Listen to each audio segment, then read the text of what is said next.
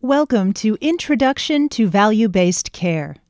This lecture provides an introduction to the concept of value-based care and provides a high-level overview of the topics covered within this component. The objectives for this unit, Introduction to Value-Based Care, are to describe in general terms the features of the fee-for-service healthcare system and outline why this payment model is changing. Describe the overall value and goals of value-based care from various stakeholder perspectives. Describe the recent history of the patient empowerment movement and explain why it is key in value-based care. Additional objectives for this unit include: name the key pieces of legislation and rulemaking that create, define, and regulate value-based care. Discuss why attention to improving quality is essential in value-based care. Discuss the types of health information technology that support value-based care. The aim of value-based care is to transform our healthcare system by providing patients and populations with care that produces health outcomes that matter to the patient in the areas of cost, quality, and experience of care. In this model of care delivery, the care experience focuses on patient-centered, safe, and appropriate levels of care to produce effective and satisfying health outcomes. To achieve the goals of value-based care, new models of care delivery, new payment models, and financial strategies are used to restructure how care delivery is organized, measured, and reimbursed. Value means different things to different people. In a New England Journal of Medicine article titled, "What is Value in Healthcare?" Dr. Michael Porter stated that value means health outcomes per dollars spent. One way to redefine this statement could be that high-value care produces better health outcomes for less money, and low-value care results in poorer outcomes for more money. What is meant by health outcomes? Good health outcomes are generally accepted to mean low mortality and morbidity. To put it simply, people live longer and are healthier. Outcomes can also be defined as a better experience of care or satisfaction and reducing wasteful spending. In this context, good value means spending the right amount of money to increase a patient's longevity, while not wasting money on care that doesn't deliver positive health outcomes. Value, as a term to describe healthcare in the U.S., means increasing value, as a whole, for the healthcare received by everyone. Some believe that value in healthcare is getting all the care you can get, no matter the cost.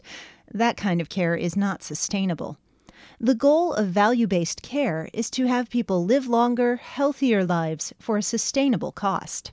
The term value-based care has taken on a set of specific meanings in the national discussion of healthcare. According to Owens and colleagues, a general definition of value-based care is high-value, cost-conscious care that aims to assess the benefits, harms, and cost of interventions, and consequently to provide care that adds value. Specifically, in the U.S., value-based care has come to mean a set of initiatives at the federal, state, and now private insurance levels that are set up to address the problem of value in the national healthcare system, aiming to lower the cost of healthcare while maintaining or improving the quality of care. We will discuss this later in this course. There is a lot of evidence that points to the fact that there is a problem with healthcare value in the U.S. Recall that value refers to outcomes per dollar spent. In the information provided by the Commonwealth Fund, dollars spent as a percentage of gross domestic product, or GDP, is compared across 13 countries. This chart shows that the U.S., represented by the red line at the top, spends much more per capita on healthcare than any other nation represented in this survey. The data also shows the result as a consistent trend, beginning in 1995 and remaining that way through 2013. Further, the trend lines show that the U.S. continues to spend more, and that amount continues to increase. So, proportionately, the increase in spending in the U.S. outstrips these other nations. The other nations represented in this report are characterized as high-income countries: Australia, Canada, Denmark, France, Germany, Japan, Netherlands, New Zealand, Norway, Sweden, Switzerland, and the United Kingdom. Compared to other countries where people have a standard of living similar to that of the U.S. spends much more on healthcare. Looking further into this data, some of the interesting questions to ask are, where does that spending come from? Does the spending come from individuals? Does it come from the government? Or does it come from employers in the U.S.? Looking at this chart and comparing the U.S. to the 13 other countries surveyed, it is interesting to see that our public spending, what our government spends per capita, is the second highest in the world. For out-of-pocket costs, or what individuals spend on healthcare, the U.S. is also the second highest in the world. The other cost column, which covers what insurance companies spend on healthcare, is more than 5 times what the cost is in Canada, which is the next highest cost country in this category. When examining this chart and adding all cost areas together, it shows that the U.S. spends a little more than $9,000 a year per person. On average, of the remaining nations in the survey, the per capita expenditures range between $3,000 and $5,000. The U.S. spends about 3 times more than what other nations spend on healthcare. David Blumenthal, former National Coordinator for Health Information Technology for the U.S., pointed out why it is important to compare the U.S. to other nations.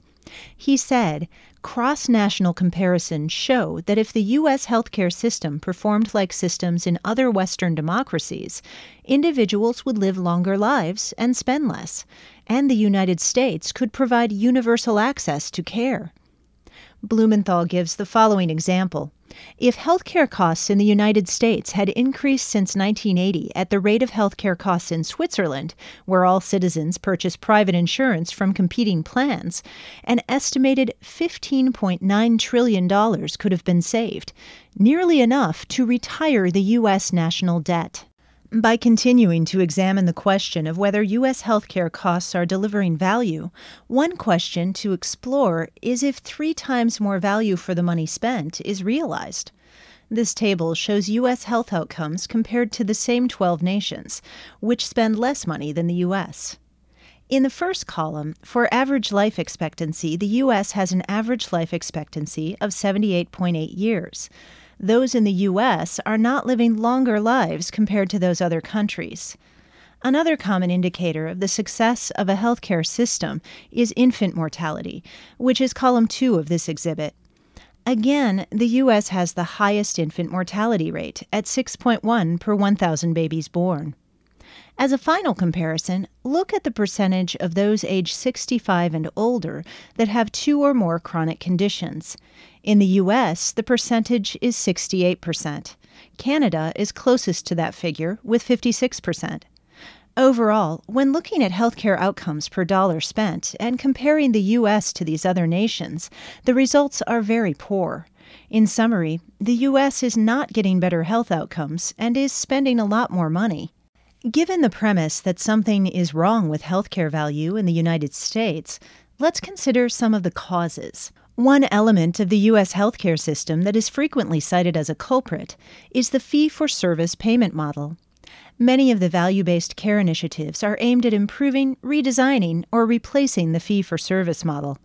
Fee-for-service has been the predominant healthcare payment model in the U.S. Almost all the healthcare providers, physicians, nurses, and hospitals in this country have operated under this model since they started delivering care. The fee-for-service payment model is very straightforward, and it works like the steps shown here. When patients get sick, they go to their physician. The physician might examine them, run some tests, diagnose what is wrong, and then either perform procedures or give them a prescription. Then, the physician gets paid for each and every one of these things.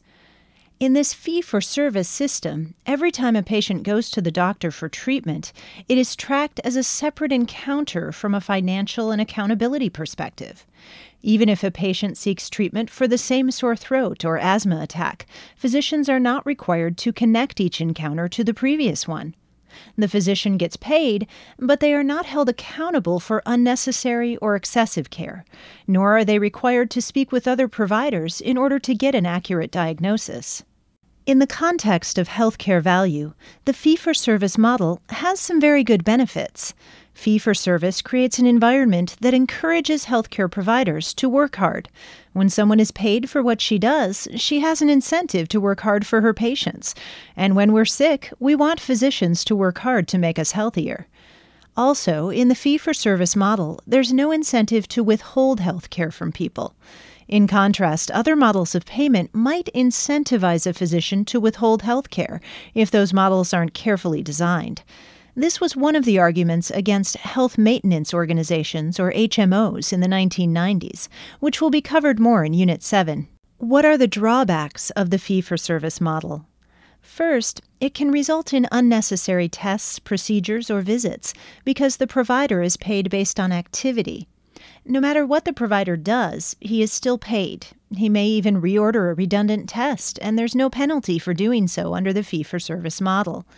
Second, and more significant from the perspective of value, the payment in the fee-for-service model isn't linked with health outcomes.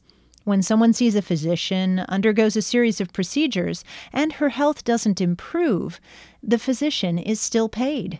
Given the competing forces between keeping the fee-for-service system or moving to a strategy of increasing value and reducing costs, many organizations, including the Centers for Medicare and Medicaid Services, or CMS, have jointly developed a broad set of strategies to move away from fee-for-service.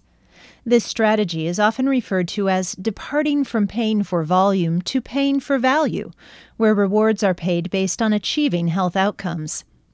Associated with this broad strategy of moving from volume to value is determining what constitutes desirable performance by healthcare providers, and then paying them for those outcomes.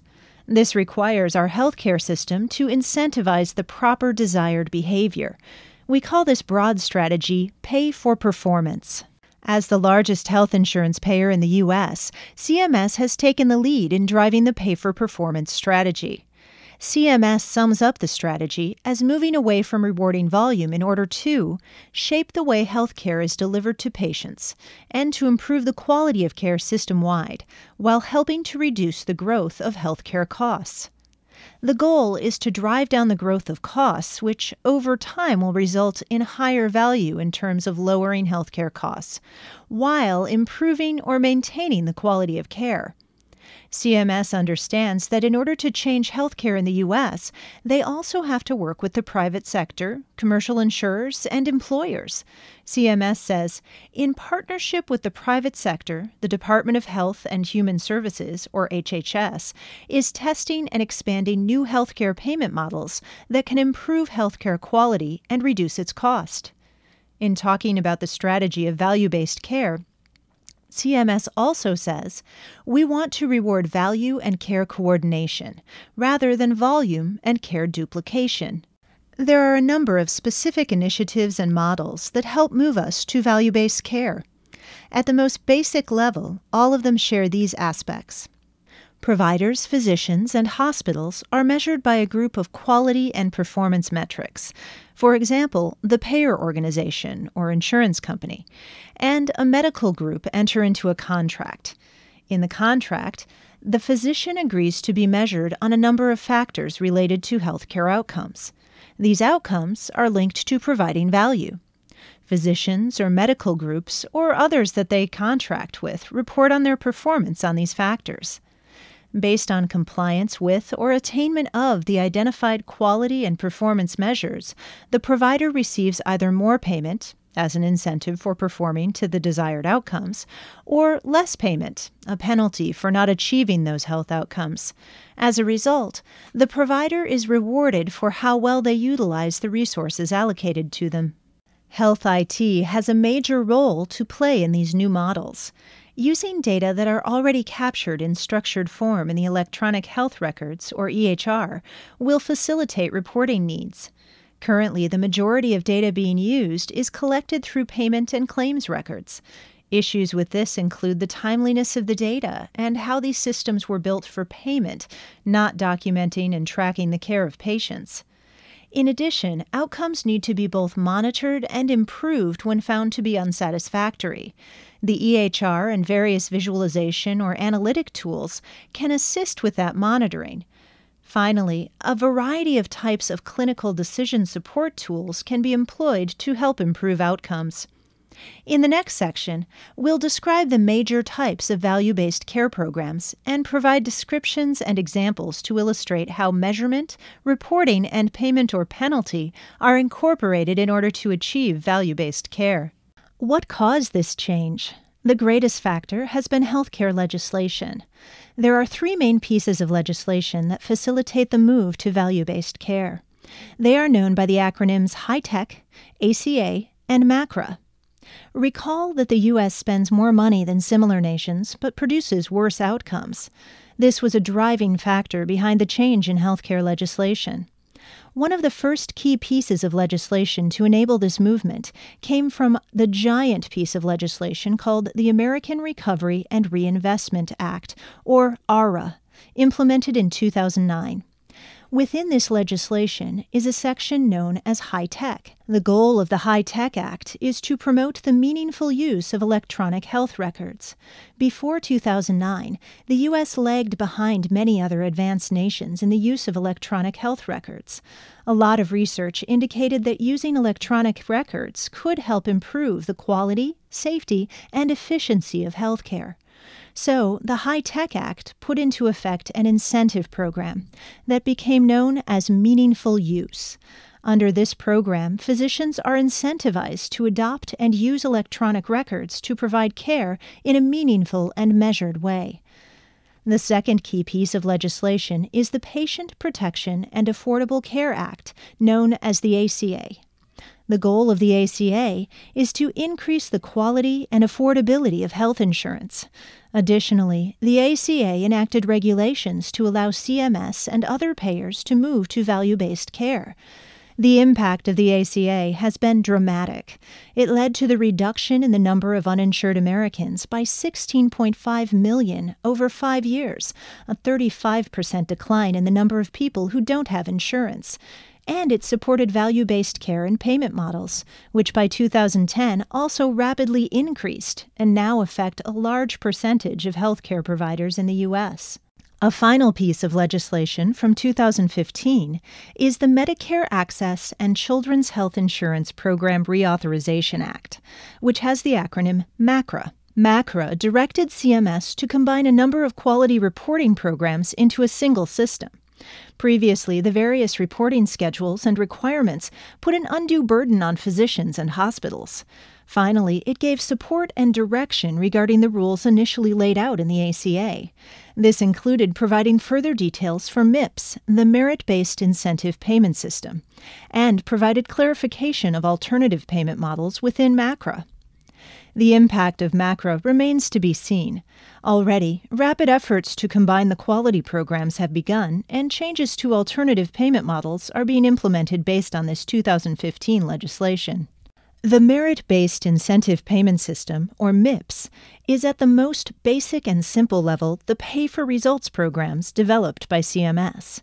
The MIPS program was created to accelerate the transition to alternative payment models, or APMs, and the details are still in development. MIPS combines these current CMS programs: Meaningful Use, Value-Based Modifier, and Physician Quality Reporting System. Also included in MIPS are clinical practice improvement activities, which will impact how the providers are paid. Private insurance companies also have begun to incentivize quality of care. These private insurers often require the physicians within their network to implement a program where the physician reports against quality measures selected by the insurer. The physicians then either receive additional payments or may be penalized for meeting or failing to meet those quality measures. For example, a private insurance company could have a quality measurement goal that 80% of all the patients that see a physician show blood pressure readings within normal range. At the end of each year, the provider reports whether this 80% goal was achieved. If the results indicate 80% or greater achievement, then the private insurance company pays the physician more because of the good health of the patients they serve. However, if the result is less than 80%, the private insurance company might reduce the physician's payment. Alternative payment models, or APMs, are a second type of value-based payment model.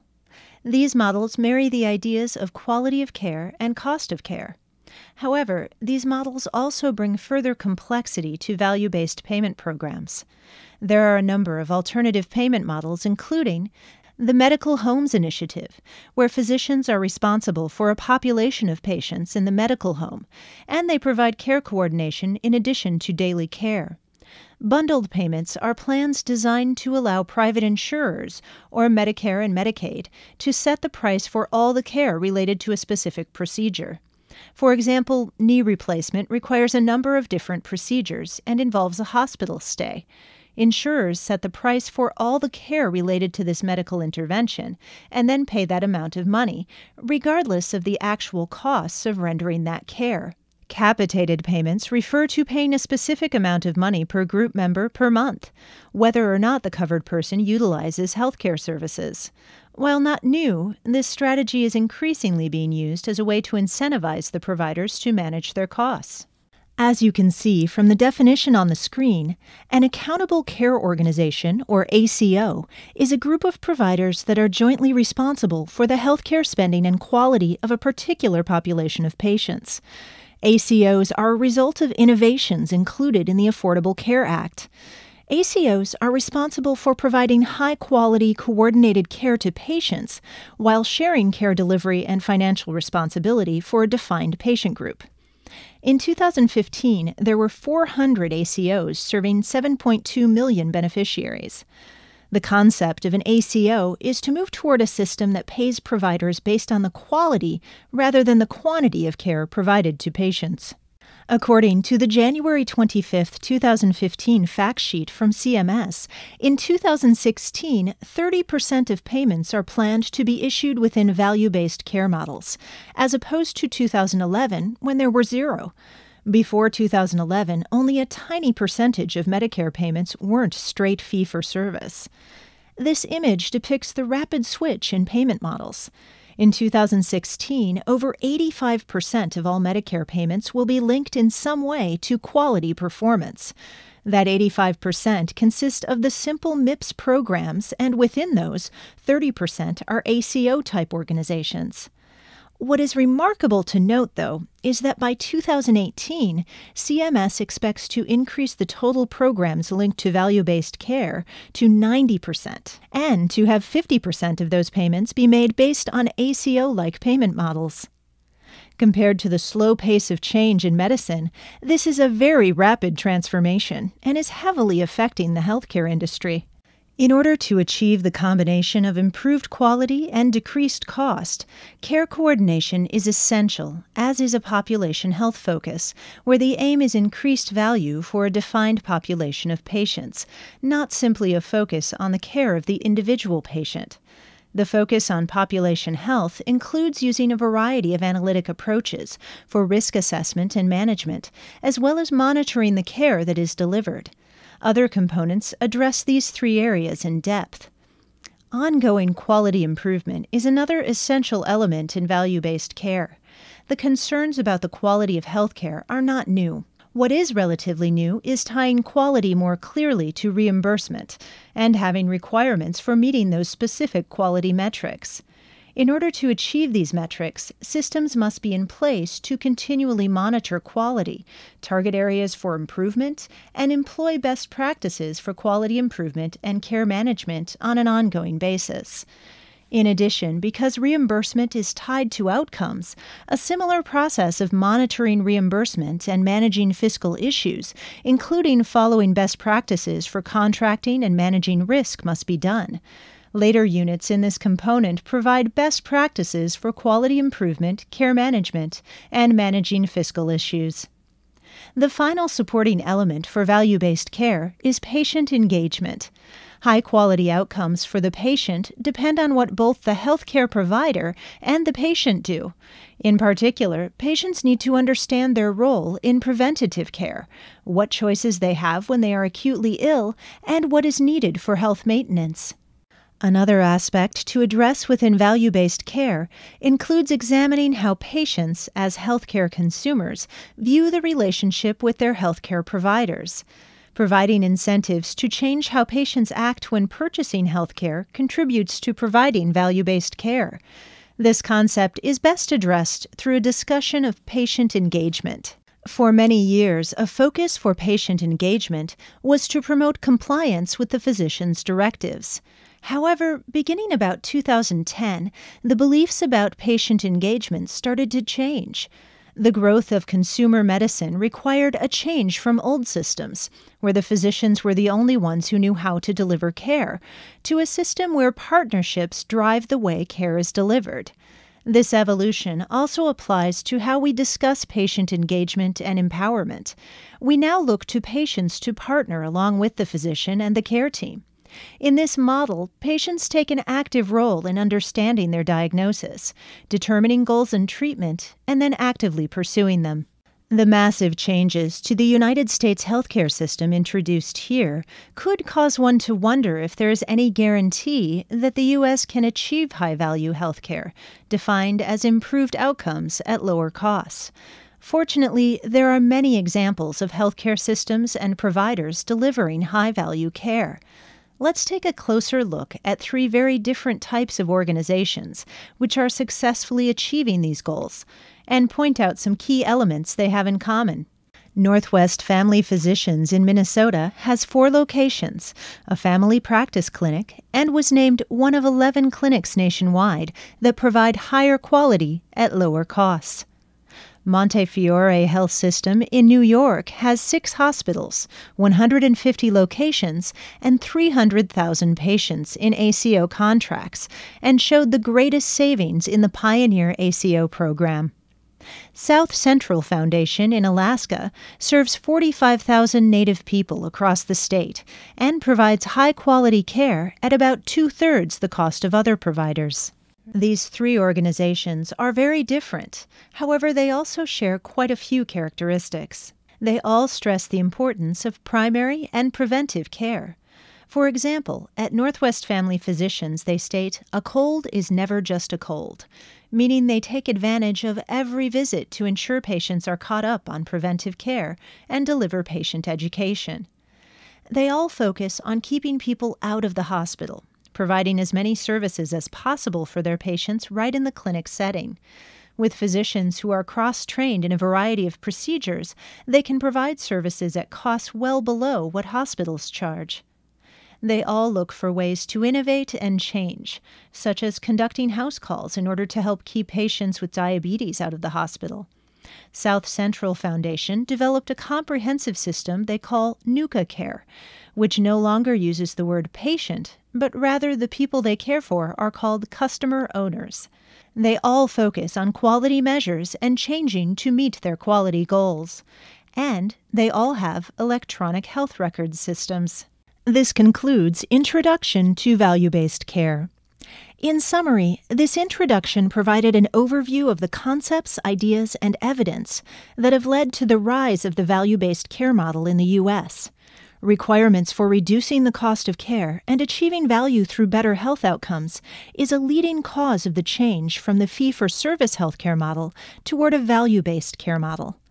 This lecture reviewed the broad strategy that guides this shift in care and examined the forces that exist to both prohibit and support the change.